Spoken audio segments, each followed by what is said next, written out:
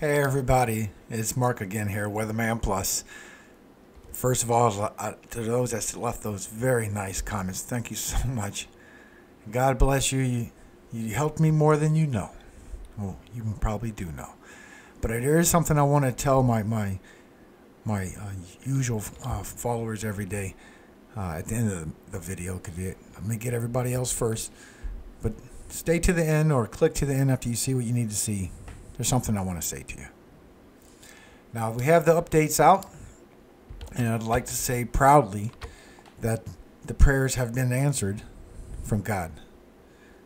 The cold water is too cold for it. The wind shear is being too much for it. It is weakened down to 85 miles per hour. And I say that with a smile. The pressure is 977. Moving, but it's moving 17 miles per hour northwest, so it is moving pretty quick.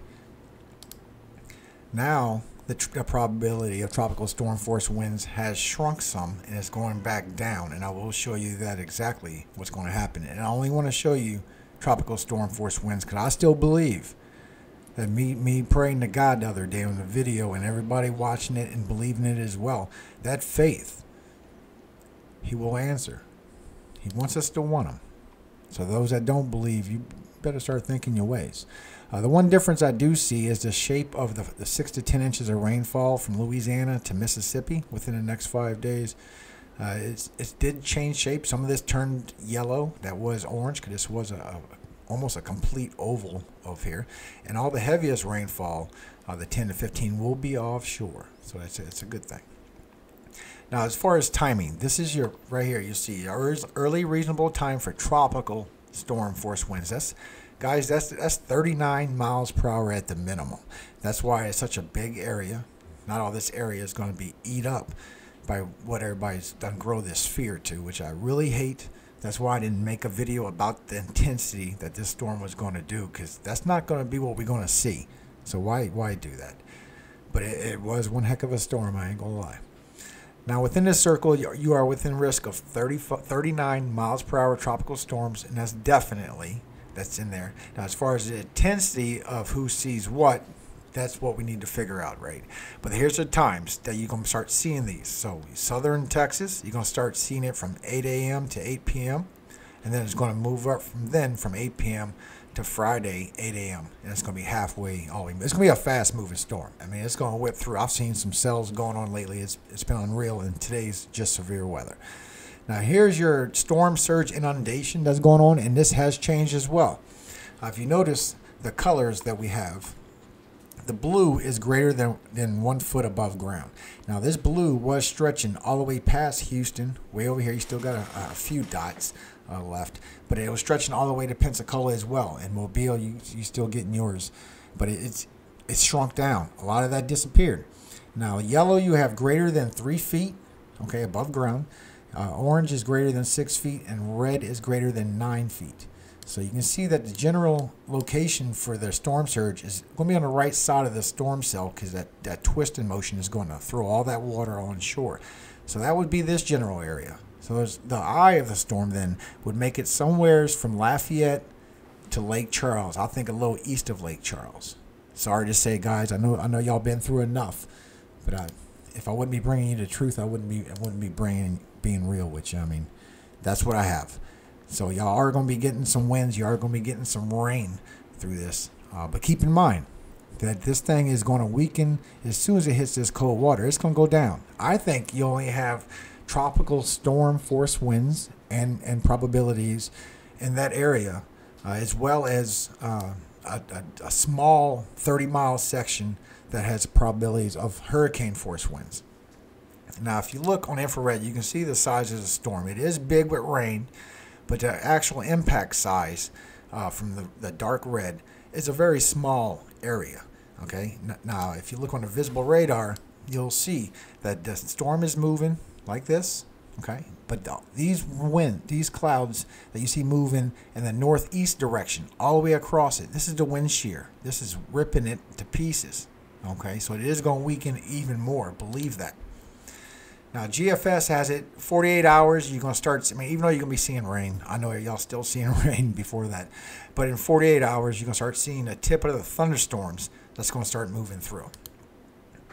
Now as it goes from a 965 and it goes down to 970 on landfall. So guys, just so you know, 970 puts it right on a lower Cat 2. So if it goes just a little bit more, it's going to be a high-end Cat 1, but it's still a Cat 1. I think it's going to go down even lower. Now, that was GFS on the Euro. It shows it a little more intensity, but it shows it a little earlier, 6 hours earlier. You're gonna be getting, excuse me, you're gonna be getting a thunderstorm edge, and that's in the 48-hour range. And then by the time that moves in, it goes from 952. Somewhere in between 952 and 967 is going to be the millibar pressure of this storm as well. And if you look at 952 and 967 is still a low-end Cat 2. And I do believe that this will go down even more. Now let me show you what you're looking at here. This is, I put wind rallies on so you can see exactly what's going on, because I'm guarantee you this thing is weakening, guys. Now, the hard pink that you see, I don't know why this says right here, it says 1. It must be because it weakened over land, but it must still have wind rallies of Cat 2 winds. It's showing 86 miles per hour winds with a gust of 104 miles per hour. That's this circle here. Cat 1 is the lighter pink circle. The dark pink is Cat 2 winds. And that's why you see this here. It's all together wind rally. You got the Cat 2 winds, you got the Cat 1 winds, and this big blue section is tropical storm winds. I want you to remember that because it's very important when we get to the section right here. Now this is a section we want to know about. Now if you notice, when it goes from this section from being a Cat 3 to this section where it shows, and it says Cat 1, when I first loaded the model, it says Cat 2. When I first loaded the model, it said 1 right there, and they changed that. So that data has changed. Like, they don't know what's going to happen. But if you notice, the Cat 2 dark pink is not there because that is weakening. And if you notice also, you have tropical storm warnings all on the east side over here because it's going to be spinning counterclockwise, and y'all going to be getting rain and winds over there. And then you also have it over here in Texas. But the hurricane warning has disappeared. It is not on the data. And then when I run the data, you'll see that one image, the image right on landfall, does not show. It does a glitch. So imagine that. So here we go. Here's what you have. You're going to start getting bands, of course. You're going to start feeling. This is on the 8th. The timestamp is on the top left. I'm going into the afternoon of the 8th. Just making sure that's tomorrow. Look at that bad band going across from Florida to across Jackson all the way across Louisiana. That's some bad thunderstorms right there. We got to watch out for tornadoes in those. But the worst part of the tornadoes is the rain bands because they're already spinning. Look at those bad storms right there. And then it comes towards land, and it's already doing a lot of storms to Louisiana. Look, it does a glitch on landfall. Look at all that heavy rain, flash flooding, severe thunderstorms that you're going to be getting from that. Even though you got bad rain, you got a band of storms coming, and those burn through for hours. And then it starts moving in pretty bad, but the really bad part, also for eastern Texas, starts moving in on the 9th, right at 7 o'clock in the morning, guys. You're going to wake up to all these storms, if you even went to bed from the night before worrying about this hurricane. So I don't blame you. But there you go. Really bad storms, and then it breaks down. Don't know what happens right there. And then landfall is showing on the 9th will be at 7 p.m. So that's 12 hours later. Okay. Now, for those that I asked, just come to the end of the video. If this is your marker. Also, if you notice this red here, tropical storm watch that is around this corner as well. Because the blue is tropical storm force winds. There's a wind rally. So this blue area here is going to be tropical storm force winds right here also. So if you want to know if it's in your area for the tropical storm force, this is exactly how as close as the model is getting it. Try doing HRR, and HRR only does 18 hours and is barely even getting into the Gulf at that time. So, but I'll continue it so people can see in the northeast also what happens. But there is one model that shows it to do a weird ping. You see that, and it goes all the way towards the edge of Florida. So I don't know about that one, but every possibility is out there. So they're showing them, I guess. Now I'm gonna play this for you so you can follow this through. and see everything with this storm. For those that I asked to stay, I want to thank you, because I felt lost, and I wanted to get a speaker box and go preach the word on the street. I mean, I just feel it burning inside me, and it bothers me when you don't do something like that. I just feel like you're doing something wrong. It bothers you that much, and you can't enjoy anything until you get okay with that. So I went and laid down. I'm gonna start a second channel. I'm trying to reach the younger crowd. I noticed they're more with the hardened heart, and they need the most help. So I'm still gonna upload every morning here. It's gonna be one upload every day. I couldn't resist this update to let y'all know, guys, that the prayers have been answered. God did answer our prayers, and the storm is weakening greatly. But I went and laid down. I was going to start the second channel, and I just didn't have the energy. I was so distraught. I went and laid down and about cried myself to sleep almost a little bit. After I beat myself up, I said, "Shut up, crybaby," and I went to sleep. But I got up, and I got up to this good news. And I thank God. First thing I did, my wife and I both thank God.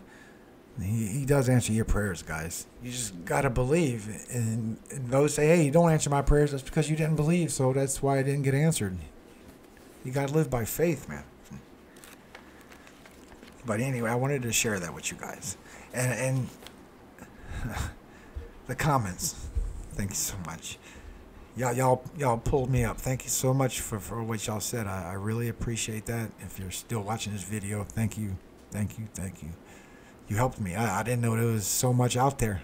I didn't expect to come back to much after I woke up. But wow, thank you. I appreciate it.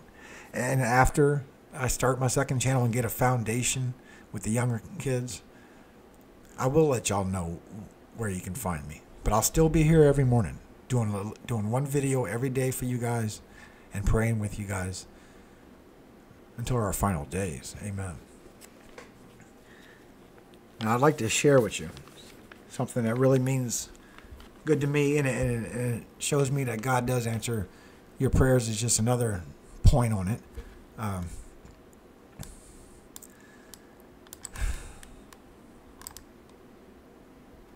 I closed my eyes and I went to open my book, and I knew if I wanted to praise God, I'd praise by reading Psalms. I love Psalms. I love all of them. I closed my eyes and I said, "My mind's on you. My mind is clear.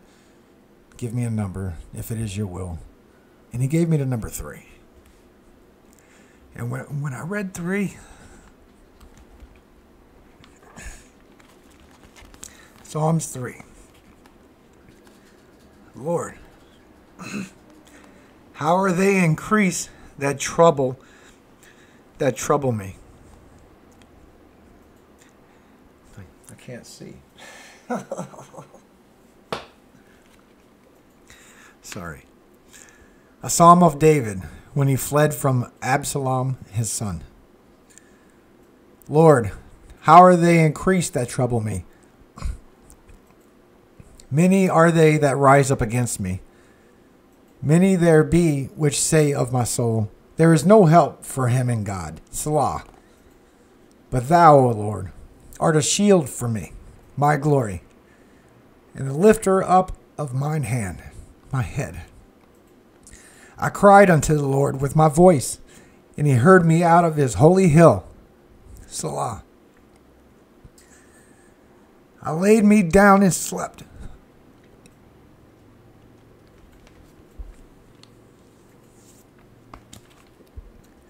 I awakened, for the Lord sustained me. I will not be afraid of 10,000s of people that have set themselves against me round about. Arise, O Lord, save me, O my God, for thou hast smitten all mine enemies upon the cheekbone. Thou hast broken the teeth of the ungodly. Salvation belongeth unto the Lord. Thy blessing is upon thy people. Selah. Amen. Thank you, Lord. We appreciate you for answering our prayers on weakening the storm. And like we asked in the original prayer, Father, we asked if it's your will, we want this just to be a tropical storm. They can deal with that. They can't deal with nothing more than that. for they've been through so much already. Amen. God bless you all. I hope you have a great day, and I hope I wake up in the morning and this is all the way tropical storm, man. All glory goes to God.